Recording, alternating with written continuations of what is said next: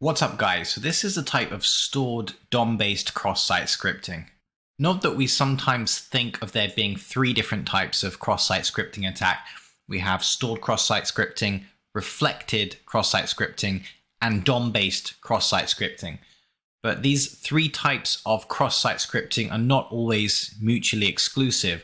So this is a stored but also DOM-based type of cross-site scripting attack. It means the attack's stored in a database somewhere, but the result of that database information being retrieved is a subsequent DOM manipulation, which then generates the possibility for a cross-site scripting attack. We'll see how it works in this lab. So at the comments section on a blog post, and one thing that just popped up straight away when opening the DevTools was this JavaScript file. And the name of the JavaScript file is load comments with vulnerable escape HTML. So the amusing part of this lab is the JavaScript file is actually named after the type of vulnerability, which is presumably not something that you're going to find in the wild, but it gives us an immediate clue of where we're looking. We know there's something regarding the escaping of HTML, which is going to create a possible vulnerability. So let's fire up that JavaScript file. And what we're looking for is a function that attempts to escape HTML, because according to the title of the JavaScript file, it's going to be vulnerable. And we notice the function here, function escape HTML. It takes some HTML code as an argument. And the objective of this JavaScript function is to replace the left and right angle brackets. So obviously, if we use those angle brackets directly, it could result in HTML injection.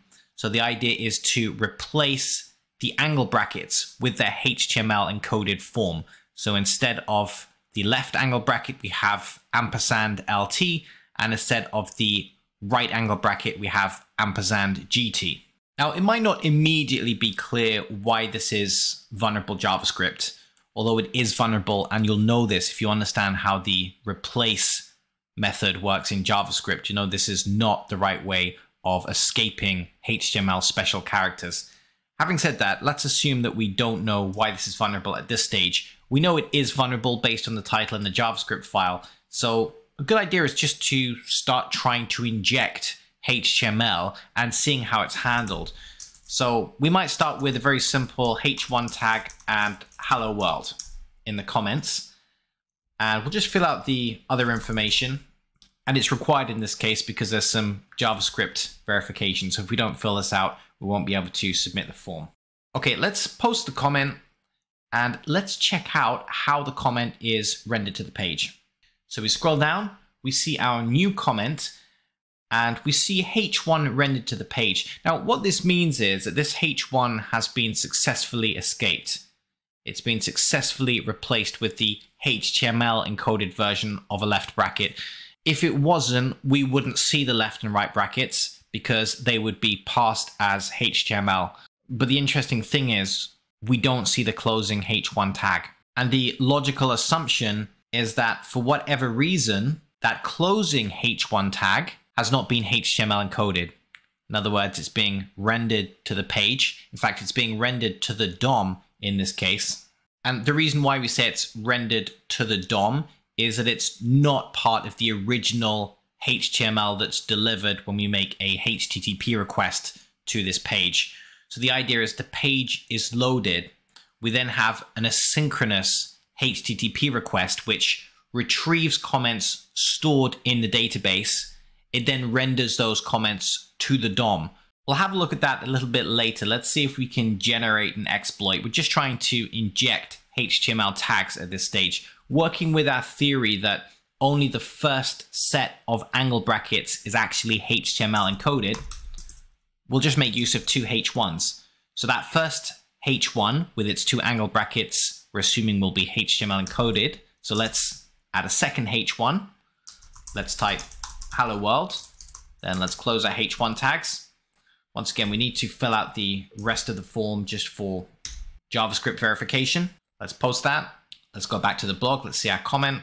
And you can see we actually have hello world in bold purple font. So it means those h1 tags were not correctly HTML encoded. Obviously, only the first set of angle brackets were HTML encoded, and we've now injected HTML.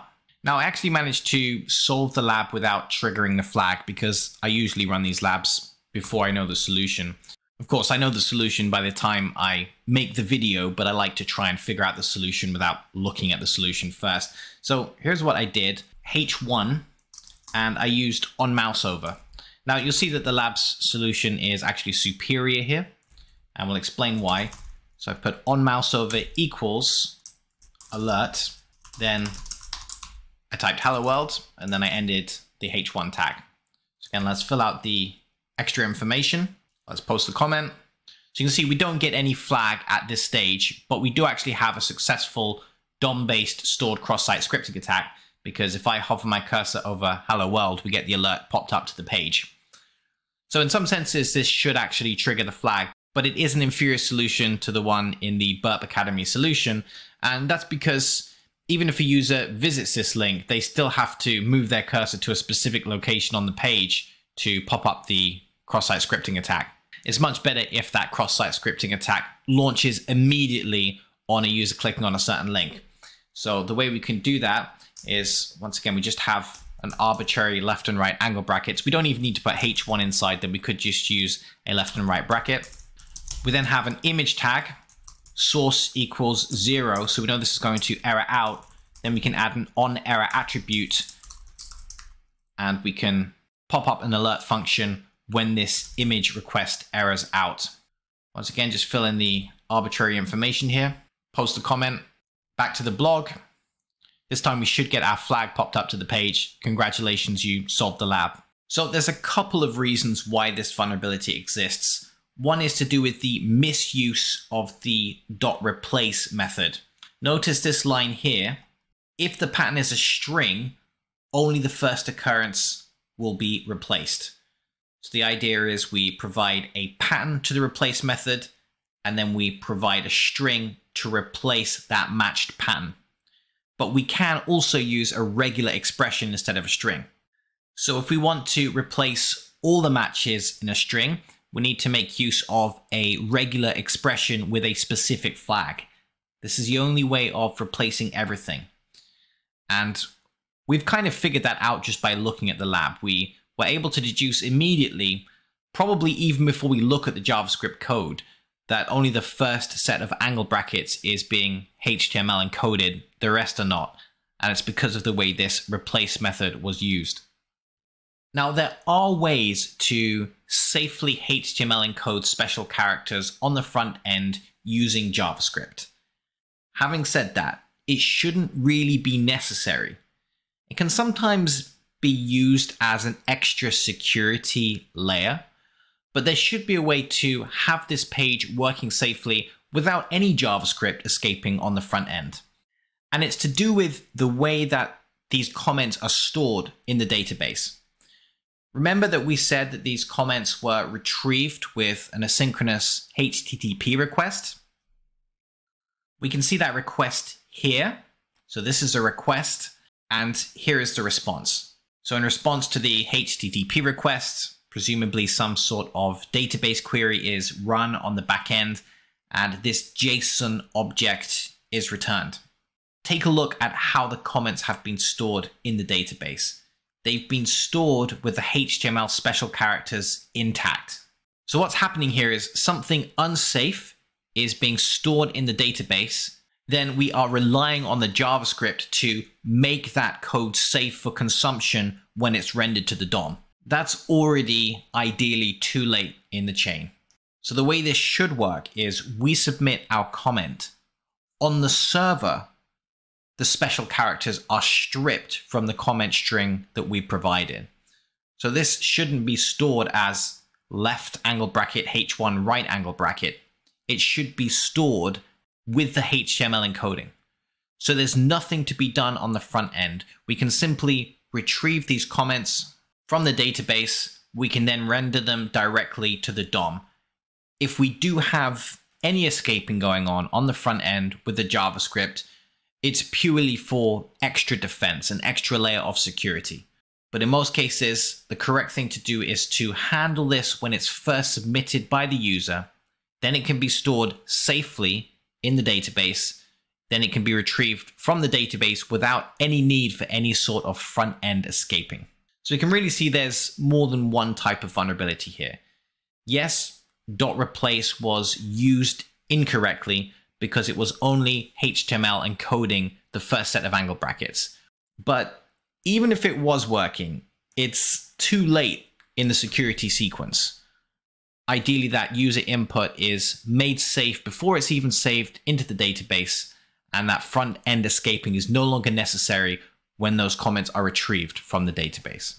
Now, as a final pointer, why is this a DOM-based stored cross-site scripting attack? Well, hopefully we can see that these comments are stored in a database somewhere. So every time we refresh the page, the same cross-site scripting alert's going to pop up. So we understand very easily why it's a stored cross-site scripting attack. Well, why is it DOM-based? Well, we send this asynchronous HTTP request to the server. We receive the comments as a JSON object in response. Then JavaScript is used to render those comments to the DOM. So keep in mind, this is different from the original HTML we get back from the server with our initial HTTP request. So if we go to view page source here, notice there are no comments here in the HTML source. It's because those comments are added to the page afterwards by the JavaScript. If instead those comments were part of the initial raw HTML that's returned from the server, and the comments are not placed there by JavaScript, well, now it's not a DOM-based cross-site scripting attack. It's simply just a stored cross-site scripting attack. But in this case, those comments are placed there. They're rendered to the DOM by JavaScript. So this is both a stored cross-site scripting attack and a DOM-based cross-site scripting attack. All right, hopefully that made sense and you understand what a stored DOM-based cross-site scripting attack is. Thanks very much for watching, guys.